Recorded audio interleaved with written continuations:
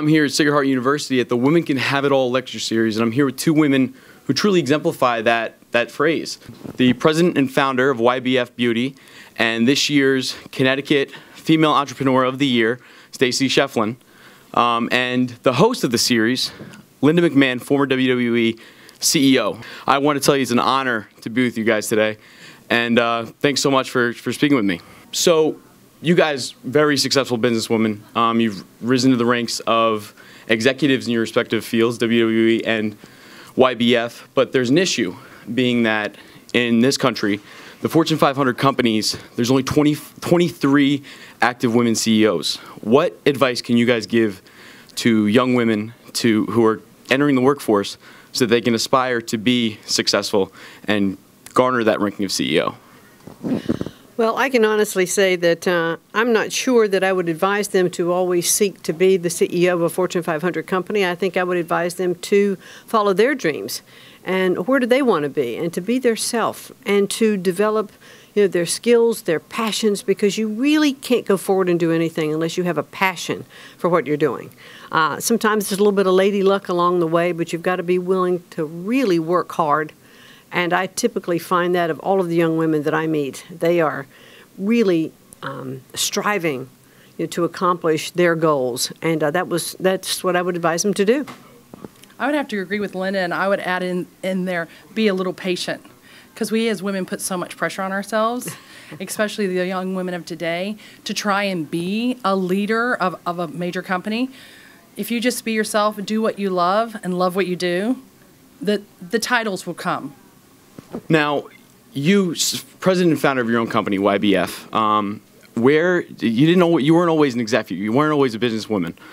You started as a model with the Ford Modeling Agency. How was making that shift, jumping from modeling to being a businesswoman, to being an executive? What did you take? Did you take anything away from modeling? Yes, I did. That's a great question because, as a model, there's so many times we hear no. Rejection's a big thing. I had to learn not to take things personal as a model for 20 years and as a businesswoman. I wanted to do so many things so fast, and people were always trying to put the reins on me. Wait, think about it, process it, and I had to learn patience. So as a model, I learned how to not take things personal, and as a business owner, I learned even more that to go with the punches. I wasn't pick-packing, wrapping, and strapping when I was a model, but now as a business owner, you do it all. So you have to learn tenacity and persistence and have a positive energy about all of it. Now, Linda, when you were CEO of WWE, you were noted as doing so many things outside of what your CEO role needed. You even wrote for WWE publications along with your business efforts. You rebranded the company from WWF to WWE. What motivated you to do so much more than was needed? Was that just something in your personality? Well, honestly, when you assume the title of CEO, it's exactly what Stacey was just saying. There really aren't any restraints on what you do. You have to roll up your sleeves. The beauty at WWE was learning so many different kinds of businesses, learning the publishing business, learning the music business, learning the licensing business of putting your name and trademarks on products that are going to be sold around the world. So to have the opportunity to learn how to do all of those other businesses was part of not only my personal growth, but part of the growth of WWE.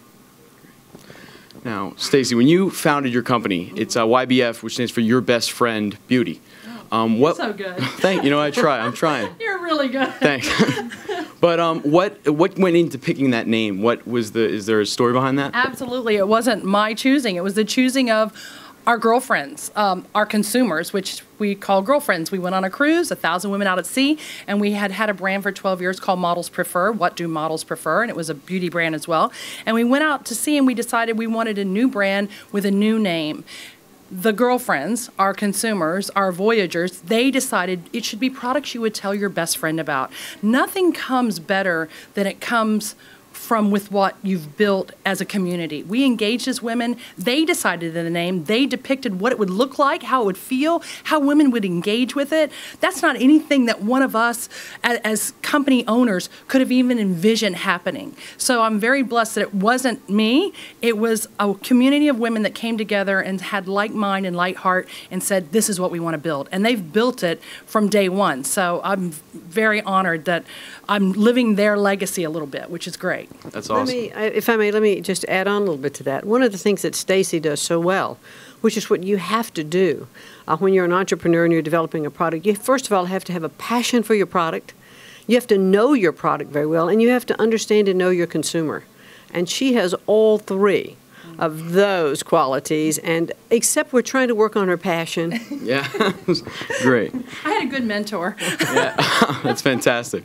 Now, this is your second installment in the Women Can Have It All lecture series. What makes you so passionate about your message, and what do you hope that the audience can take away from the different guests and the different topics that you bring up?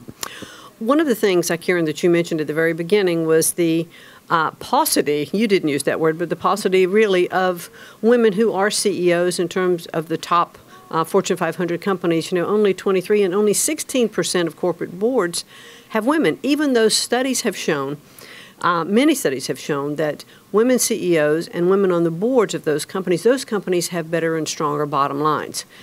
I just think that women need to have more encouragement. I mean, the phrase "women can have it all" really is one to be provocative. Can you have it all?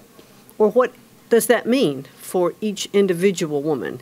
It's really setting her own goals so that she can accomplish her own goals. And so what Stacey and I want to do, Stacey does it in her business and she does it throughout the world when she's traveling, is really to inspire young women to follow your dreams, to get out there, to work hard, to do it. Start your own company if you want to. Or if you're in a company, just do your best every day, you know, for your own value and self-esteem.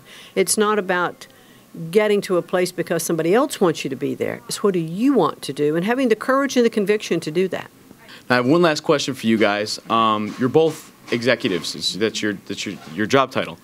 But you also have another job. You guys are both mothers, and very good mothers from what I understand. What do you take away from motherhood? What do you take away from parenthood that you can bring to business and vice versa? Having an ear, being a good listener. That's what it's all about when you're a mom. Your day is trials and tribulations, but when you come home and you put your mom hat on, it's all about listening with your heart. I get teared up because our oldest just went off to college, and she's out of the country. I was there last weekend, so I shouldn't be crying. But just for all the young girls that watch this, your mothers love you unconditionally. You may have moments, but as parents, we guide, we give love unconditionally, but we support you in everything that you do and never second guess that. So I think as a mother and as a business owner, be proud of the people that you surround yourself with and your family. Be proud of them and embrace them every day and let them know that they can be the very best they can possibly be. And you'll never second guess maybe a decision they made. It was a choice they made and they had to learn from it. And same in our businesses. We learn every day in our businesses. We never stop learning. I think that's why we love being business owners. That's so beautifully said. And I would just like to add, I have yet one other step beyond because I am now a grandmother. Oh, wow. Yeah. So not only have had this wonderful experience with my children, and I'm very delighted. In fact, Stephanie, my daughter, was the first guest that I interviewed in this series, and she is a young mom who has 3 daughters, the oldest of whom is 8. So she's balancing career and work and all of the things that she's trying to do. And as I watch her even a bit more, you know, today, I realize all the things that I went through, and sometimes you're not even paying attention, you know, when you're doing it. But you are bringing that level of balancing tasks and doing so many things all at one time as a mom. Listen, there is no harder or more rewarding job, I think, in the world than being a mom. But boy, it is challenging. It really requires great organizational skills. It requires great diplomacy, especially when you throw dad in the mix. And so I think you bring all of that to the table into the business world. Well, thank you guys so much for speaking with me today. I really appreciate it. And for everyone here at Sacred Heart, I'm Kieran McGirl. Have a great day.